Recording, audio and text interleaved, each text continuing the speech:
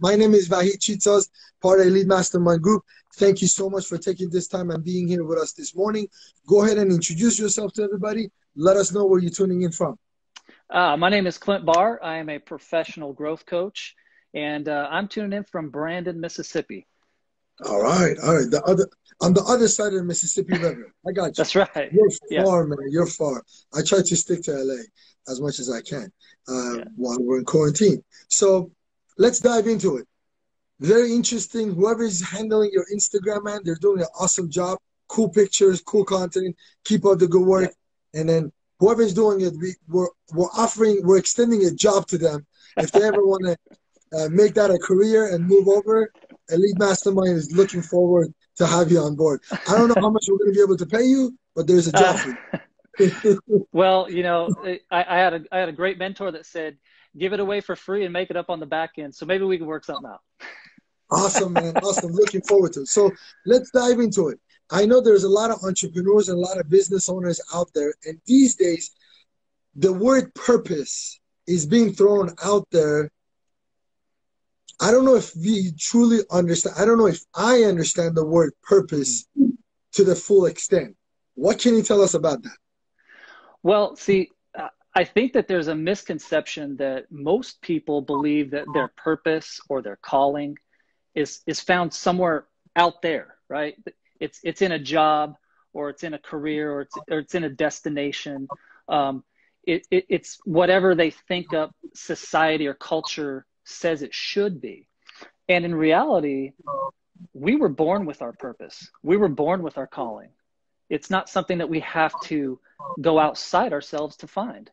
As a matter of fact, all we have to do is go inward, discover more of our true self, if you will, more of who we were created to be.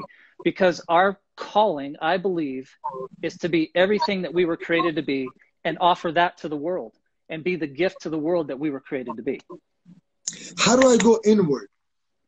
So it's an introspective process that would require many facets. One being asking hard questions. I have another great mentor that tells me all the time, Clint, you cannot grow beyond your questions. And the harder the questions, the deeper the growth. And so being willing to ask the hard questions about yourself, about your past, about your desires, about your limitations, all of these factors, and really digging into those, seeking the answers is where it starts. Where do we get those answers? Well, that comes into the other facets. Journaling is one thing that I am a huge proponent of. I'm very big on it. I don't believe that journaling something in the moment is going to give you an answer. Simply the act of putting pen to paper will help you connect the two hemispheres of your brain. That's a physiological fact. And you can start to find yourself writing things that you didn't even think were there. And the answers come to you much later in the fact that you take a journal entry from 6 months ago or a year ago and you read through it. And where you're at that point in your journey, now everything clicks and the answers have been given, if that kind of jives a little bit. The other thing we need is we need others. We need other people. We need community. We need to be engulfed in authentic community where we can share the good, the bad, the ugly, all those parts of us that we've covered up and hidden with masks over the years, and get feedback from others and really learn about how other people experience us in our truest form. And as a result of doing that, telling your story, getting feedback, journaling, attacking and answering the hard questions of life, that's how you go inward. That's how you discover who you are. So, okay, a few questions come in mind. Yeah. Would me taking notes in my cell phone do the same thing? Yes, to a degree, right? I don't believe that it's going to have the same effect because the studies that are out there, the physiological studies that show writing with a pencil or a pen on paper, the physical act, are what cause the synapses to fire across the two hemispheres of the brain, connecting your analytical with your creative or your emotional side.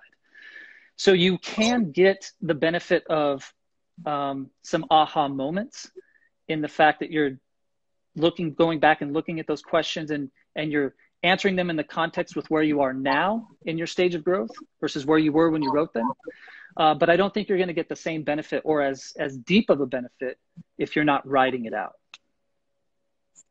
Because I mean, I cannot probably say it in a biological physical. I can't prove that, but I have known that for a long period of time, that writing it, even though I'm not a big fan of just writing stuff, but I know every time that I have written it, have got me a lot better results versus me not writing it down. So I definitely agree with that 100%. Yeah. And Think I know about there are goals. a lot of old schoolers that write notes and everything else. I always made fun of those people, by the way. If you're one of those people and watching it, I'm sorry.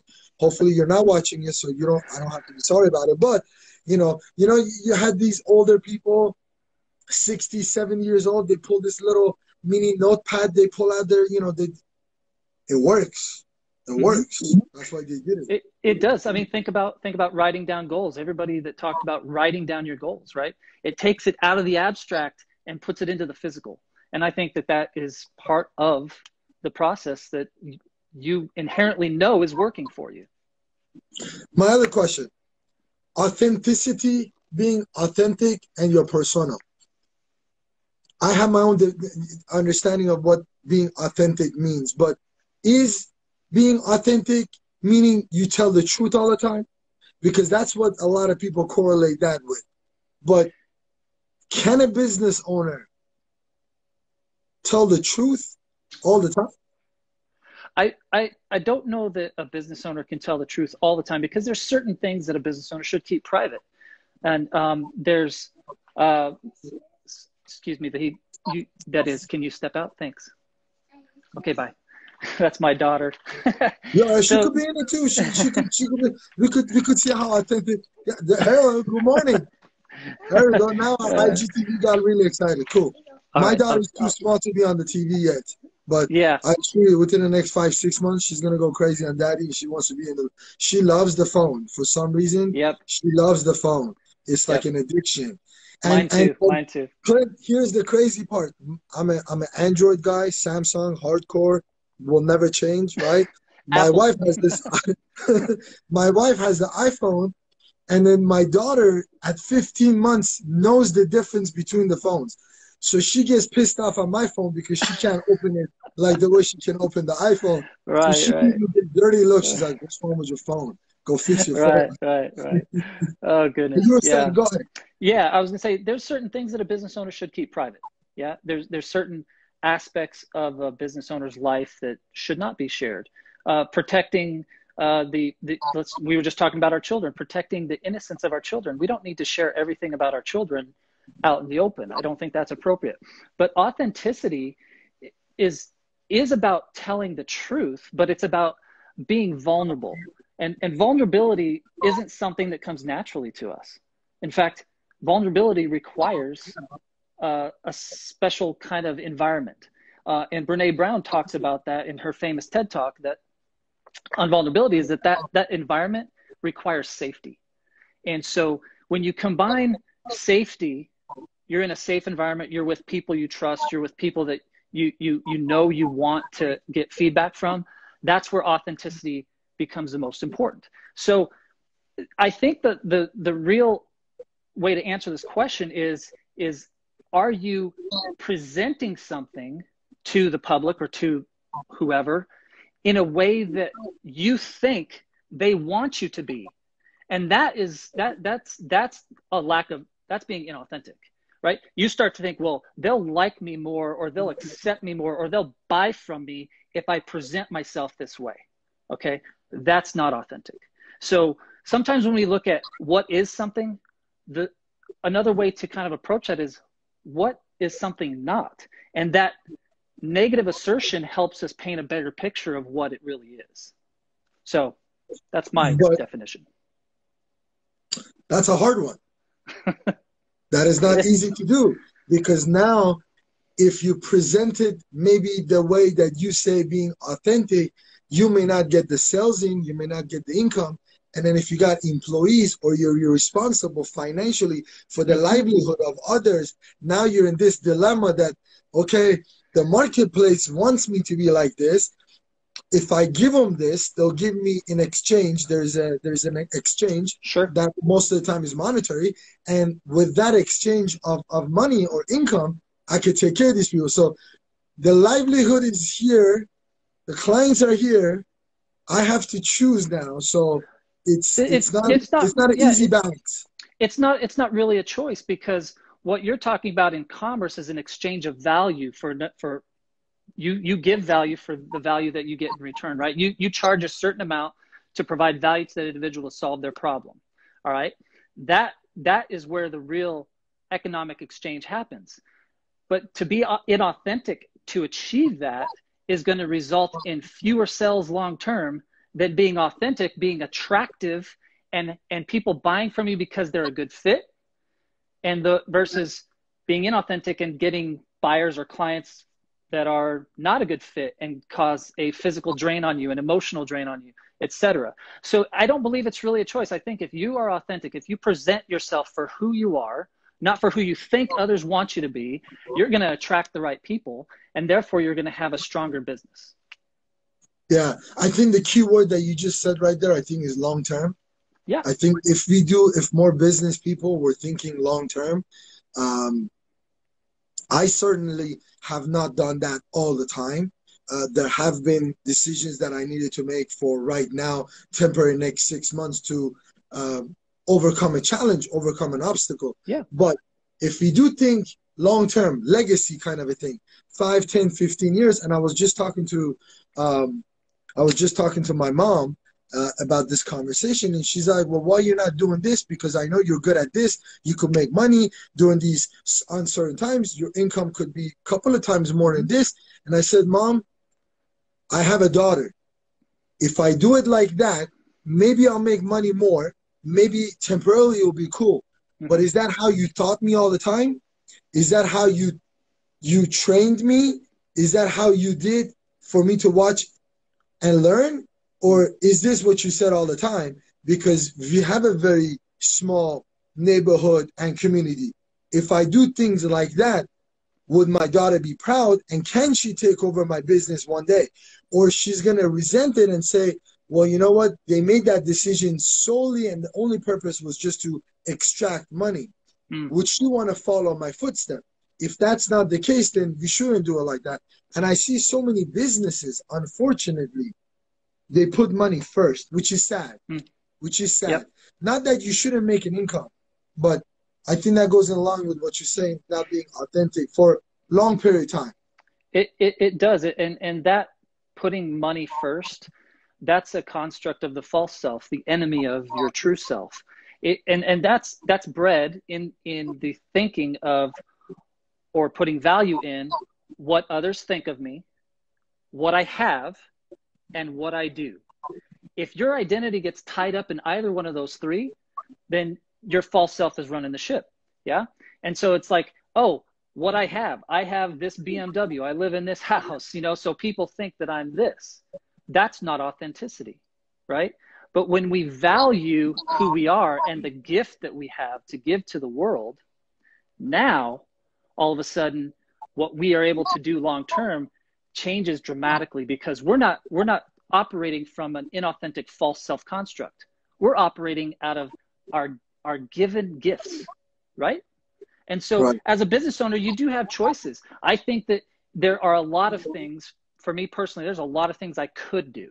There's a lot of things I'm good at. But is it really what I'm meant to be doing?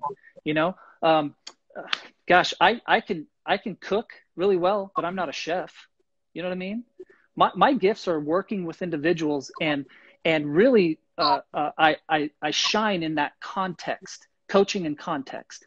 When somebody gives me something and I can ask them questions and kind of pick around the stuff and really kind of go that route, that's when I'm at my best. Now, I agree with that 100%. Could I go start a food truck? Absolutely. I have the business acuity. I have the skill set as a good cook, but I don't think that that's where my gifts are meant for this world. So. To shine. I agree with that. There's a lot of things that we could be good at. I mean, to me, it's all skills. If it's been done before, you could learn that skill. I mean, nobody's born a good writer. Nobody's born a good, all of these different, nobody is born good financial planner, or nobody's born good, like, these are, even being a father, even being a parent, there's no book. I mean, I don't know why more people don't write on that subject, because I was telling one of my buddies, you're going to laugh at this, Clint. I told one of my buddies, I said, listen, when you do plan on having kids, when your wife gets pregnant, 3 months into it, give me a call. And I need to do a Zoom training with you for about 3 hours. I'm going to give you all of the shit you're going to go through that other fathers will not tell you. Your wife is going to beat you up. Your wife is going to throw stuff at you. Your wife is going to go borderline kill you, crucify you. I'm going to give you all this stuff that other husbands are ashamed and they're embarrassed that they had to go through this. And I tell you, the most important part is the hospital part of how you need to prepare yourself to go to the hospital and deliver this baby safely, for your safety and the baby's safety and the mother's baby. So all of this, I'm like, give me a call. And he's like, you're going to need 3 hours? I said, listen, I'm giving you the short run 3 hours. It's more like 10 hours, but I'm going to give you the juice. 3 hours, I'm going to save you so much headache. And guess what? Your wife is going to love you because she thinks you're just going to be so natural at this. Don't even tell her you did this training, but I'm going to charge you. And he's like, what, you're going to charge me? I said, yeah, I'm going to charge you. Because if I don't charge you, you're not going to take this thing seriously. He's like, well, how much? I said, I'm going to charge you $20. I'm going to charge you $20 because I'm going to need some coffee while I do the session for you, right? And I'm going to teach you how to do that. So everything is a skill. It's learnable and teachable. It is. And I think we're born with the propensity, right? So like there are things that are skills. I can learn how to hit a baseball, but I'm not going to ever hit a baseball like Barry Bonds or Derek Jeter or, Ted Williams, right? They had a gift. They did sharpen their skill. They did do that. Harper, please don't do that, please. They've had to sharpen their skill. But I mean, I actually had the benefit of playing professional baseball in the New York Yankee organization for 2.5 years. And Derek Jeter rehabbed with us one day. And I'm telling you, I knew that day after his first at bat that I would never be a Major League Baseball player because he was that much ahead, head and tails above, not just me, but everybody on that minor league team. So yeah, skills can be learned, but I do believe we have a propensity towards something. The other thing that we have are interests. We have inherent interests. I love music. I absolutely love music. Love the rhythm and harmony of life. But I can't play an instrument or carry a note to save my life, right? And I don't think I could learn to sing that would lead to any type of career. But I love music. So we do have interests too that influence who we are and what we do. What's the difference between interests and hobbies? The difference between interests and hobbies is that well, they're the same thing.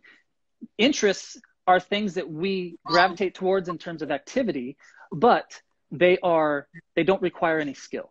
Okay, I would say a hobby is the same way, right? Versus a professional, gift or skill is something that we do have the ability to do and that we probably should be doing if we're living out our true self. True. And I always, I've had a lot of discussions what the difference between skills and talent is. I think talent, you're kind of born with, but I think skills are learnable and teachable. Like you could try to do your best with learning as much as skills as you can, but just like you said, sometimes people, they got it like that, and they sharpen up their skills, they get there. So why would you move away from baseball and go do coaching? Was that the event that you said, I'm not going to go see this thing whole, I gotta have a backup line? That actually was not the event. Of course, in my young ego-fueled 22-year-old body, I thought, I may not be as good as Derek Jeter, but I'm still going to make it, right? And so what happened is I suffered a few injuries, and I really wasn't that good offensively, to be honest. But I had a coach in the minor league system that said, you'd make a great coach one day. And I didn't realize it at the time. It wasn't until several years later that I started to take up coaching that he was right. He saw something in me that I didn't see in myself, which goes back to that we need feedback from others to really be who we were meant to be.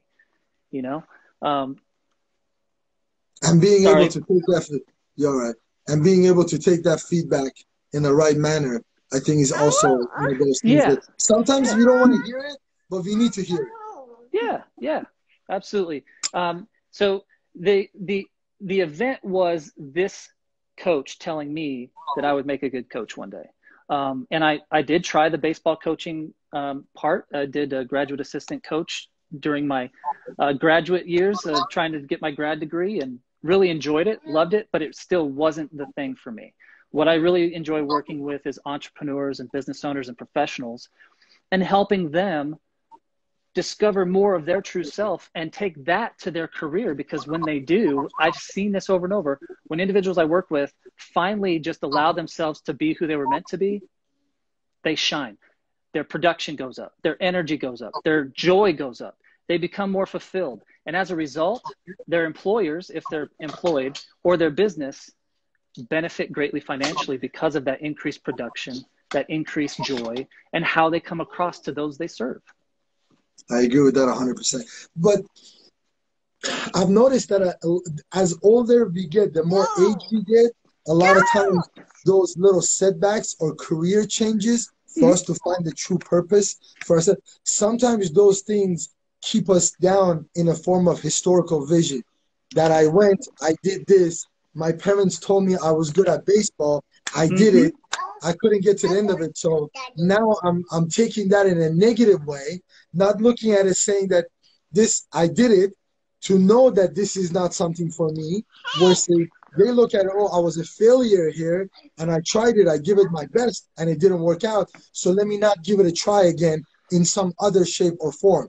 So Absolutely. instead of looking at it as a positive way, saying, I love it, this is fantastic, I'm not going to go spend another 5 more years in this career because it's not going to work out for me. So that's actually saving 5 years of your life, knowing that fact that this is not going to do. I look at that as a positive way, right? Yeah. If the client says no to you, that's actually a good thing. You should buy lunch for them, because they just take you another 5 hours of you trying to convince them why they should need this service, where they don't need it, they're not a good fit. Move on. But they look at it, you know. Well, there are a few individuals that I've worked with that have completely shifted and changed dramatically their career path. And that's usually because of one of those 3 false self-constructs I talked about earlier. What I have, what I do, what others think of me. Take a doctor, for example. I have worked with doctors. So sorry about that. She wants to be in the video? She just pinched her finger. I've worked with doctors that have... It's all right. Take care of it. Don't worry, Clint. We got time. That have, have said that they only went into medicine because that's what their parents wanted them to do. And because they thought they would make a lot of money and they would have stuff, right? And so, people can shift careers dramatically. But let me tell you, somebody who's been a physician for 10 years and they've developed a lifestyle that they become accustomed to, it's going to be very difficult to just shift that dramatically to become, say, an artist that makes no money. And that's the thing, because they have to wake up in the morning and go to work. So you shouldn't do it because your parents want you to do it. Because when they're gone, after 120 years, when they're gone, you still need to wake up and go to work every day. Very true. And it would be great if more people could get that type of information about who they are prior to going to college and choosing their career and all of those things. But let's take that same doctor, for example, that maybe doesn't necessarily really love being a doctor, but he's become accustomed to his lifestyle and he wish he would have been an artist. Okay, just hypothetically, theoretically speaking here. That guy can still engage in his interest of art, okay, and be who he is designed to be, which will inevitably free up his energy and free up his